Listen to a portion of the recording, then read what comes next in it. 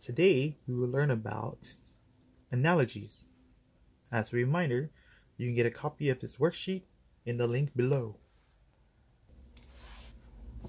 So with analogy, your job is to identify the change and make that same change with your shape. For example, here we have a full circle that have a line in the middle, and then what change occur as we move to over here? It's now a half circle. So you're going to do the same thing to your shape. You have a full square, and then you will take half of it, will make half of a square, and that's analogy. Okay, let's try the second one together. So we have is a regular white square, and then half of the top of the square is shaded black. So for us, we have is a circle. So what do you think is going to happen over here? So we're going to do the same thing too. We have our circle, and then we'll make the top half was shaded black.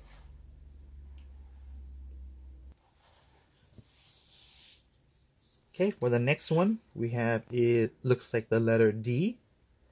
And here, it looks like the D has been flipped to the other side. So now it's a backward D.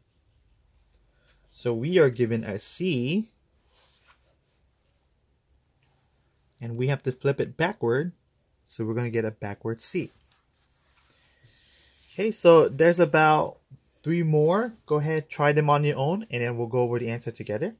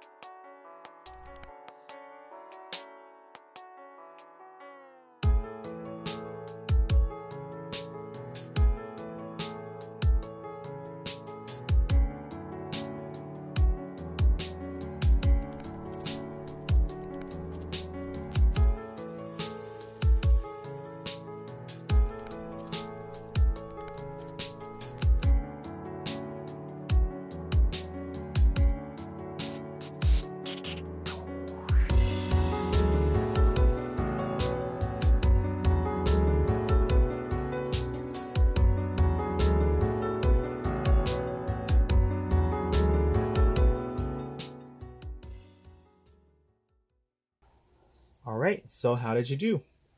Let's find out. First we have a square, then this square have shaded on two corners, shaded black. So here we have a circle. We're gonna have to do the same thing to our circle. Okay, so our circle is gonna have two corners because it's divided in four. Then two of the corners gonna be shaded black, just like this one. Alright, for the next one, we have it's a square that got cut in half, and we only want one of the half. So our circle, we're going to do the same thing. We have it cut in half, so we only want one of the half. Okay, there it is. Did you get that one too? Alright, next we have this triangle, and then the top portion is shaded black. So our rectangle here, we're going to do the same thing by shading the top portion black. Okay, there we go. Alright, on to our second worksheet. Okay, so this one you're on your own. Go ahead, try it. Have fun.